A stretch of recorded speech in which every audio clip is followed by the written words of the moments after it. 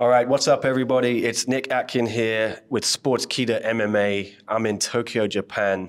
It's 1:65 tonight. Aung La is here to corner his good friend, his teammate Martin Nguyen, and he's got some news. He's going to share with us some big news. But first of all, Aung La, good to see you. How are you doing? I'm doing well, man. Everything is great. Martin looks sharp. I'm excited for his fight. It's going to be a great one. I promise you, it's going to be an exciting one. You just had some last-minute prep here, some training on these mats behind us. How's Martin looking? He's moving fast. His hands are like dynamite, and on the ground, he's doing. He's going to be able to shut down every scenario, every attempt that Gary makes. We know what Gary's going to try and do, right? And it's just up to you to he's stop going to try to take him down. He's going to try to do, even in the takedowns, he'll pull sometimes to get into his position, his leg entanglement positions, and we're going to shut all that down. And he's going to start standing first, for sure. He's going to start standing. He's going to start long. He's going to start, moving. But we have a great game plan for him, and I'm sure he has a great game plan for us. So it's going to be a fun one to watch, and we're here to get that win, get that finish. I guess you've had experience of a fight like this, a matchup, your personal rivalry with I've never I never had anything like this. I've never had anything like this where I'm like game planning against what they're game planning against me. No, I'm just kidding. Yeah, you're right, for sure. We had Rainier, who's a grappler, more of a grappler, and we had issues with that, so trying to fix it. Yeah, and well, let's talk about that because you've been gone since May. It was your last fight in Denver. I saw you after that fight, and you told me after that fight, after you beat Fan Rong, that you're out of contract. Yep, I'm out of contract. You were in negotiations. I know it's taken a long time, but here we are. What's the news? Are you back? Yeah, we're back. I have great news. We're back. We're back, and both parties are going to be happy. I'm going to be happy. Chatri and One Championship is going to be happy, and we're going to bang out some good, exciting fights, and I can promise you that. I have nothing on my mind except the title. So everybody's on the way. I'm going to take them down, and I'm going to put them out. So you've re-signed with One Championship? Yes. So in short, yes, I have re-signed with One Championship, and I should be back in action probably in, a couple months. Maybe, in a few months, but I've put in my contract that I will be staying active at least 3 fights in the next 12 months. Wow. So how long, can you share how long the contract is? It's a 6-fight contract, the regular 6-fight contract. So this is your last run in MMA, you would say? 38 years of age, if I got that right? Yeah. I mean, you never know. I feel healthy right now. I feel strong. In training, I'm stronger than I've ever been. I feel good physically. I feel good. I rest a little bit more, but 15 minutes, 30 minutes, 2 hours of training is nothing for me. Well, I'm excited to see you back. Yeah, it's been sad without you here. Right. Yeah. You are one of the OGs of One Championship. We need some banger fights. We need some banger fights, some exciting fights and that's all I bring. I'm not gonna say I'm the best at it, this and that, but I can guarantee you every time I fight for the finish, and I fight to make the fans happy. I'm a big MMA fan before I became a fighter. In like 2003, I was a big MMA fan before I became a fighter. So as a fighter, I want to put on exciting fights, and I want to make the fans happy. They need to get their money's worth, right? Well, you always make the fans happy, especially in Asia. The reactions you get are always the biggest on the card. Even in Bangkok, I think you got bigger cheers than Rodtang and Stamp. You bring out the fans as well. Yeah. Do you want to fight in the US, though? You also got pretty big pop there. For sure. I'll fight in the US. For sure, I'll fight in the US. But prior to the US card, I'll probably fight in Asia. We don't know where the card's going to be. But I'm going to fight in Asia, US, and then probably back in Asia. Hopefully in Japan, the next Japanese card.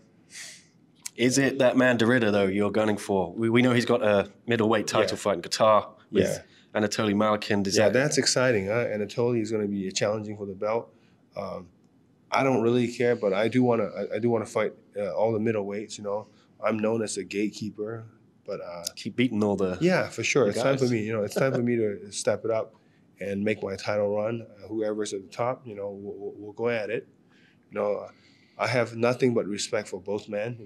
I like them. I like Anatoly. He's a great guy, and he's working hard for his family. So, but at the end of the day, that's what we're gunning for. That's what we're working towards.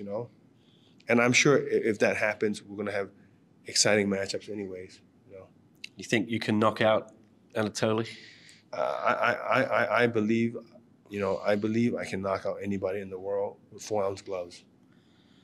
You believe you can knock out Derrida then, I guess? I believe I can knock out any man with a 4-ounce glove. I mean, he's confident. He told me once, when you were fighting, I think the first or second time, that there's nothing you could ever do to beat him. Yeah, we'll see. We'll see. We'll see. I know you've been working on that jiu-jitsu. Yeah, for sure.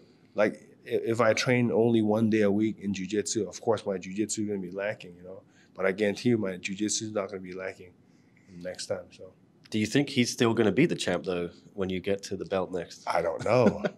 It's going to be an interesting one, But Anatoly hits like a truck, And you've seen how long he was knocked out for. It's a scary one. Yeah, and that's still going to be in his head. Guarantee you that, But you can be arrogant, you can be ignorant, but the truth is the truth, You were knocked out like for a long time by that guy, and you're gonna fight that guy again. It's gonna be in your head. Well, we've seen Renier dipping into the jiu-jitsu here, the grappling in one as well. Any interest from you in ever trying another sport here, another martial art, the Muay Thai or the kickboxing? Maybe. We'll see. Let me do this run first. This is gonna be a fun run. Not the grappling though. Right? No. I don't care. But I do want. I want a fun run, and then we'll see after that. Yeah, I mean, personally, I'm happy to see you resign. I think you are the heart and soul of one, and I think you should have a job for life there. Would you like to go into commentary or behind the scenes role when you finish fighting?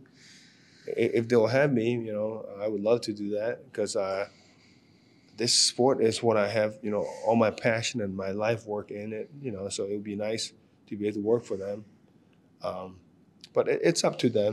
It's up to them. I do have a job, at Killcliff as well, to be their coach there, to help coach the younger fighters as well. So, I mean, the possibilities are endless. I remember texting you a few years ago. I think you were just starting out your coaching, or I asked you, would you like to be a coach one day? You said, yeah, sure. And now you have an official role with Killcliff? I mean, I don't, but it's like... Unofficial? Unofficially official. Okay. So Henry says, you can always come work for me, when you're done fighting, so... Well, I know you love Florida and being around there. Yeah. I don't think, you'll be relocating. No, we never know. We never know. For sure. Like, for a fact, like, I'm going to go back and live in Myanmar one day. Yeah. And that's a fact. It's like, just because of the political situation right now, it's not so good. Like, eventually, like, I will go back home.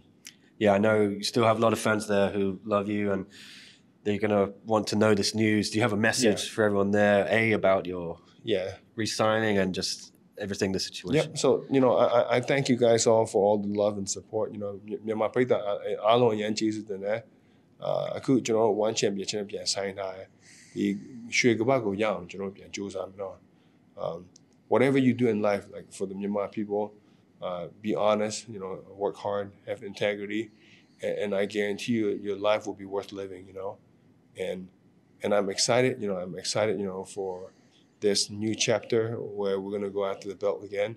And I just want to thank you for all your endless support. Keep supporting me. We're going to come out with a bang this year. Thank you, guys. You heard it here first. Aung La N Sang has re-signed with One Championship. Let's go. The former champ. He's looking to get that belt again.